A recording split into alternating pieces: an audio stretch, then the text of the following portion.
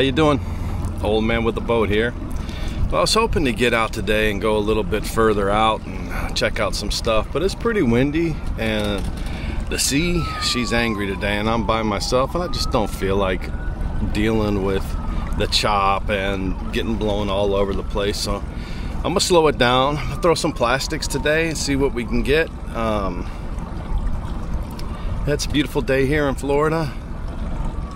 Thank you guys for stopping by. Again, please subscribe, like, comment. I mean, I've been hearing your comments. In fact, the last short I put out, quite a few guys told me to get a new scale.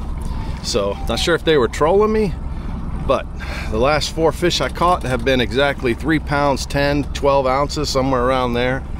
So I'm not big on coincidence, so I went ahead and bought me a nice scale. Hopefully I get to break that out and show you that today.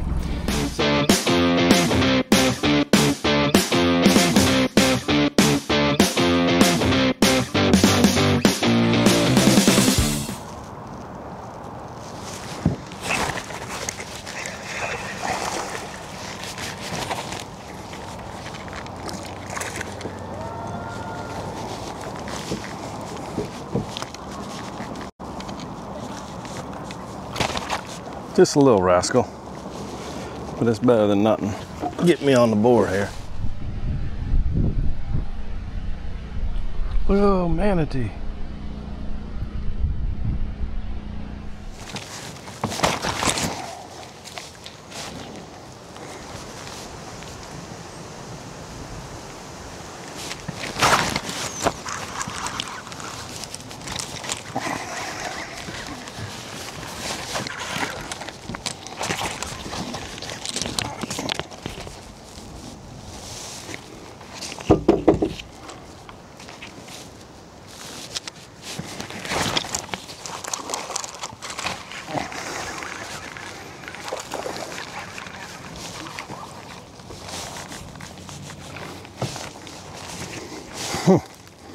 The little ones I can catch. The big ones, not so much.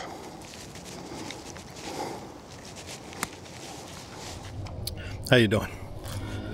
Whew, taking a break. My whole body hurts. So my wife and I recently purchased a home gym. It's called an OxFit. Fantastic device. Well, last night I did a software update on that device, and the software update added what they call OxFit AI. This AI puts you through a series of exercises. It automatically adjusts the weight depending on how well you're doing or how pitiful you're doing. And then you can select, you know, I want to get leaner, I want to get stronger, I want to all of these things. And it will, based on this information that it gleaned from you exercising, what it learned from you, it will set up your own little personal trainer kind of classes. It's actually awesome. I think the idea behind it is pretty phenomenal. Lately I've been doing some studying on my own, trying to learn a little bit about machine learning, the math behind machine learning. I'm kind of a nerd when it comes to that kind of stuff. Just kind of get a better understanding of AI and neural networks. And anyway, so as I'm pondering the pain that I'm in from my experience with AI last night, I started to think about bass fishing and the impact AI is going to have on bass fishing. You see, right now there's a hot debate about forward-facing sonar. Is it cheating? Is it not cheating? You know, because you see it, you can use it, you can see where the fish are, right? Let me tell you something, man. AI is going to change everything. You're hearing it from me. I'm telling you, within the next 10 years, it's going to change everything. Not only is your forward-facing sonar going to be able to pick out fish, it's going to tell you what kind of fish they are. Moreover, you're going to be able to just put in simple data like, you know, this is how much gas I have, this is the boat I have, this is the motor I have, this is the, you know, the weather today, where I am, and it'll tell you based on your body of water where the best chances are you're going to find bass. Moreover, as more and more people go out and more data is collected, they'll probably share that data and pinpoint exactly where the bass are. Dude, it's going to be really, really interesting how this is implemented, and the guardrails are the rules that are going to be in place, not just for conservation, but for tournament play. I mean, I can see this going south quickly. Yeah, it's an interesting debate to have. I mean, I for one, I'm a big proponent of AI. I think AI is going to do wondrous things. You know, we already see like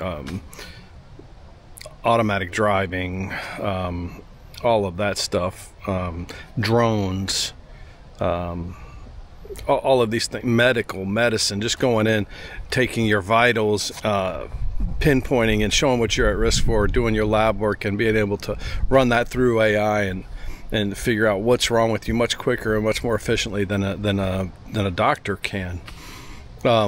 Anyway, there's a lot of applications I think are beneficial when it comes to AI. But unfortunately, as we begin this journey down this road, I think we need to have a discussion. You know, how is it going to impact the sport of bass fishing particularly? What are your thoughts on it? I'd like to have a discussion, man. I'd like to hear your comments, because I honestly think that now this is coming, and this is coming sooner than later. You know, having just an app on your phone that you can push a button that says, okay, you know, here's the best places to go and get bass. You know, you still got to go out there, you got to find lures, you got to do this, you got to do that. No, we're talking about like pinpoint location, wave points, GPS locations of where these bass will be, where they were spotted last, what lures you need to use, the presentation you need to use, the color of the lures, the temperature of the water, the temperature outside. I mean, all of these things are going to be just flooding just so much data. And the way AI works is it takes this data, it consumes this data, and it makes corrections. That's what they call learning. So it takes whatever error it made and injects it into the next cycle, the next simulation, and then it learns from that, adjusts again, and the error gets smaller and smaller and smaller to where it becomes very precise. Dude, I can tell you, just sitting here on the boat, I can think of 1,000 different ways that AI could be utilized to help fishing, to make it so it's not even a sport anymore, not even a challenge really. So anyway, I think this discussion needs to happen now rather than after the fact. I'm just curious anyway. I'm just curious what your thoughts are. So again, it's just me sitting out here thinking, but I'd like to know what your guys' thoughts are on this. You know, do you think it's something that's gonna happen? Do you think I'm way out in left field, you know, a conspiracy theorist or whatever? You know, I'm pretty sure within the next 10 years we're gonna see it. But anyway, I'd like to hear what you guys have to say. Anyway, Soul Man out. Stay safe. Bye.